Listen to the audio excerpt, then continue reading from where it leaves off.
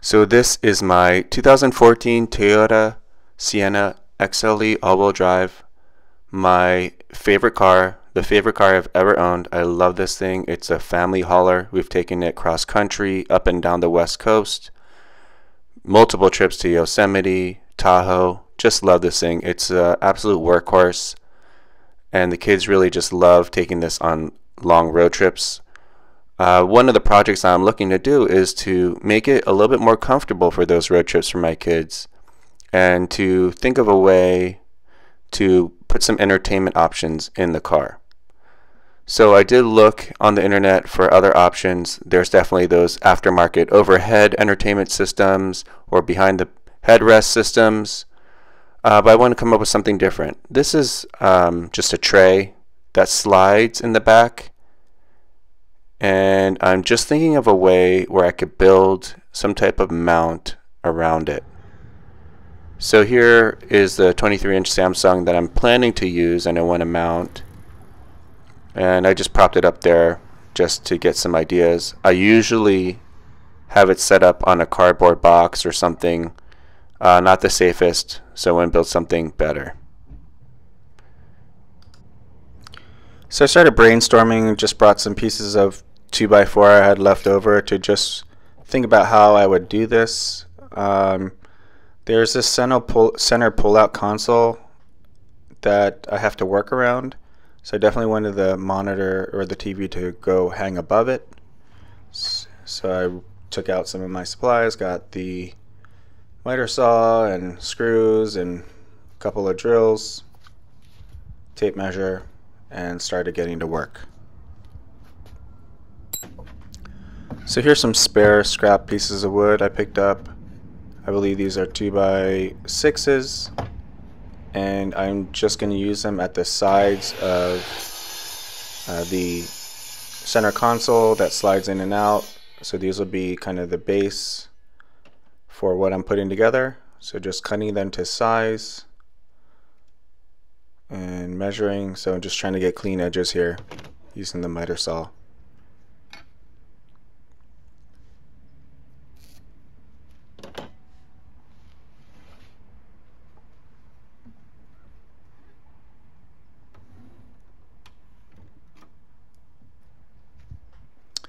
And I'm now getting the piece that's going to go in front of the slide out console. So this will be screwed between these two, the two 2x4. So this is a 2x6s, so this is a 2x4. And just cutting it to length. And I'll share the measurements if you happen to have the same minivan as I do.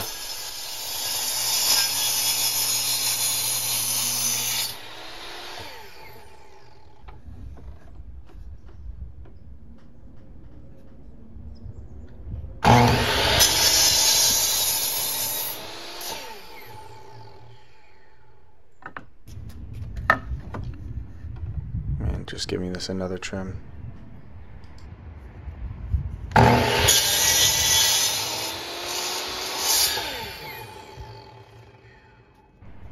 So now that I have the three pieces, I'm going to screw them together with some construction screws, 3-inch construction screws, and just lining them up. What I did was I did dry fit it in the car, used a pencil to kind of mark them because the minivan is not a flat floor, and so there's a little bit of bump and lift in certain areas. So the best way I could work around it was to just bring the pieces into the car and then pencil mark where they should connect as they're flush to the floor.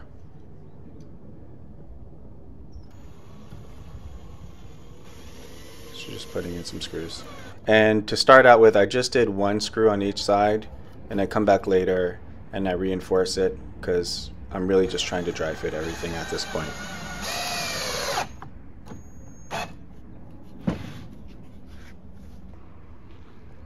And so here it is. I'm going to take it to the minivan. Just make sure everything works.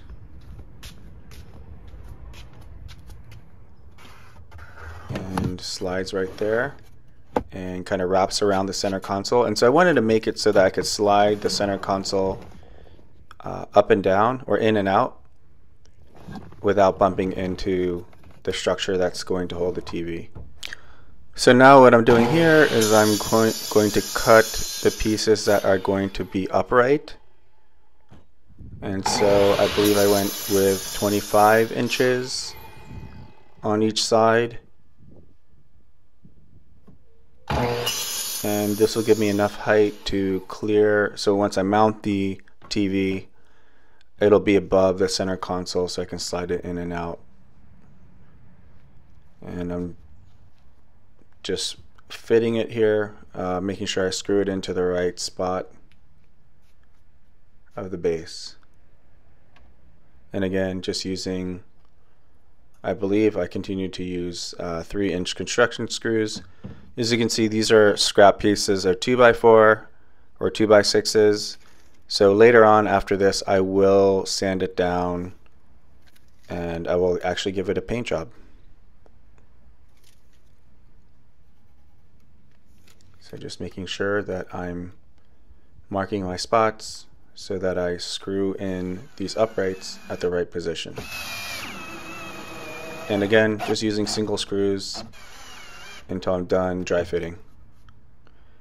Now here's the block that I intended to run across at the top, and then I would mount the TV to this.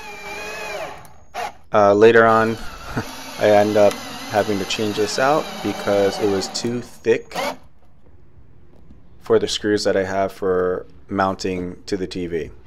But I'm gonna go dry fit it anyway and make sure everything seems to fit.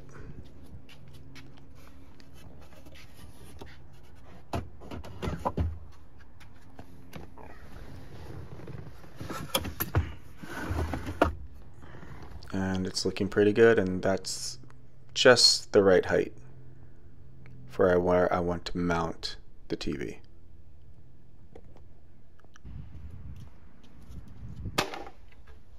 So I grabbed the TV, it's a 23-inch Samsung.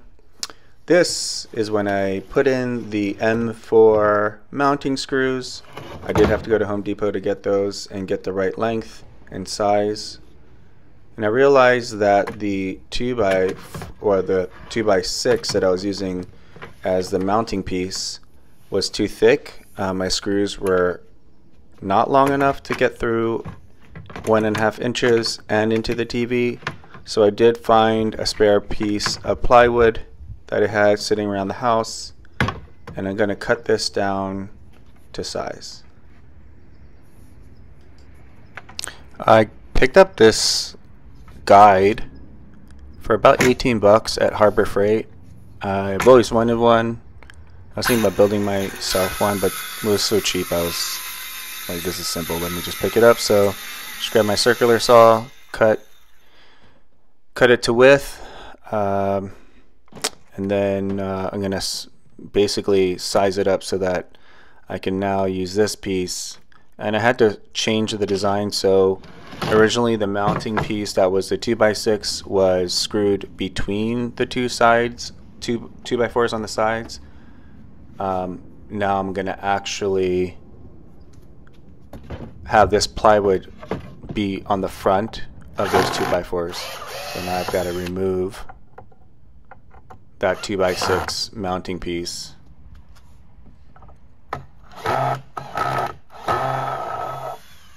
Take that out.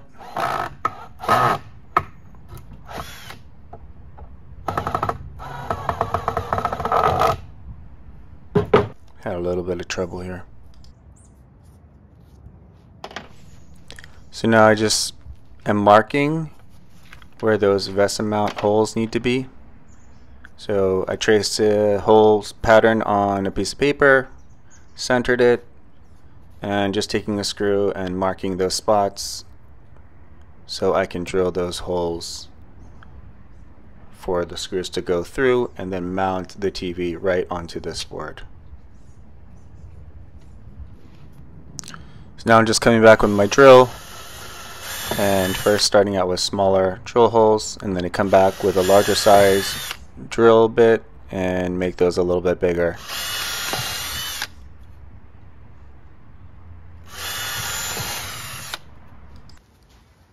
These are the M4 screws and washers that I'm going to use to connect the TV to this board, and I'm just dry fitting it.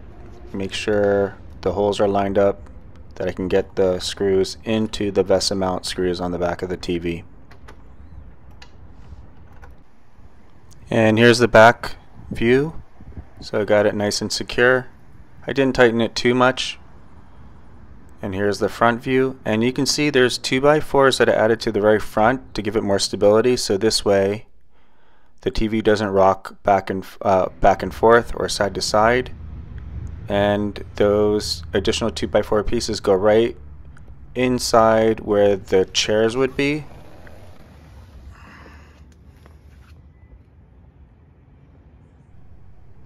So there's enough room for the chairs to slide up and down.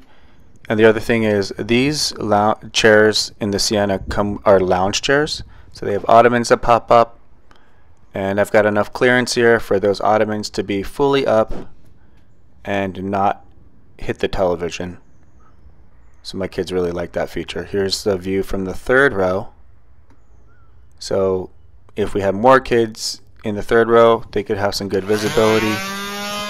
Here I'm going to give everything a nice sanding before I go ahead and put a coat of paint on this, just to give it a better, cleaner look. And yeah, because these are scrap pieces of wood, there's some bumpy edges and I don't want anyone to get scratched.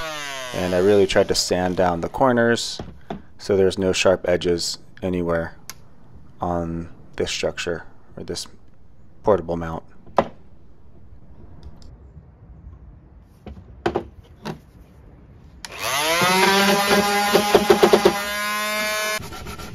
Came back with a hand sander just to get a little bit more work done, smooth some of the hard to reach places out.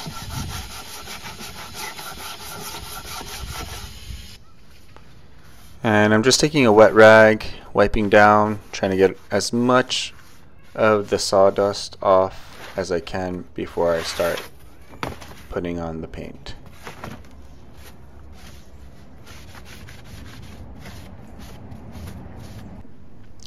And I found some spare sample paint that I had lying around. It's kind of a off-white gray.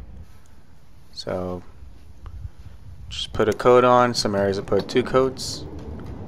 Here's the finished product after letting it dry. And I'm gonna go ahead and now mount the TV again and dry fit it. After the paint job, the holes that I created for the screws to go through to mount it, they did get filled up a little bit with paint, so I'm going to take my drill, make those holes a little bit bigger so I have some space to work with the screws. I don't have to be as precise.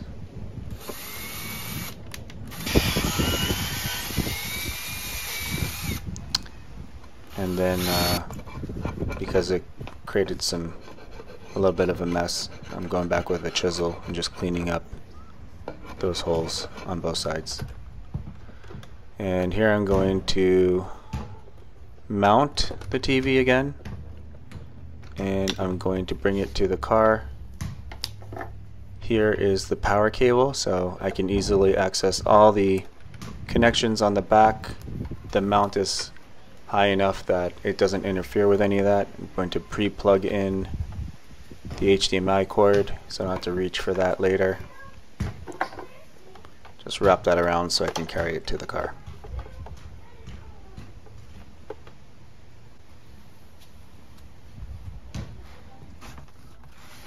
And here I am bringing it into the car. It's a little heavy, a little awkward, but I definitely have enough space to just bring it in as a whole piece. And just kind of sort out the cables here. I'll probably come back and figure out a way to do some better cable management.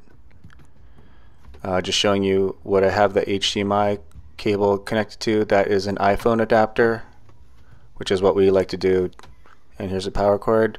So we like to download movies on our iPhones, from Netflix or Disney and then connect it. And then here's my DeWalt cigarette lighter to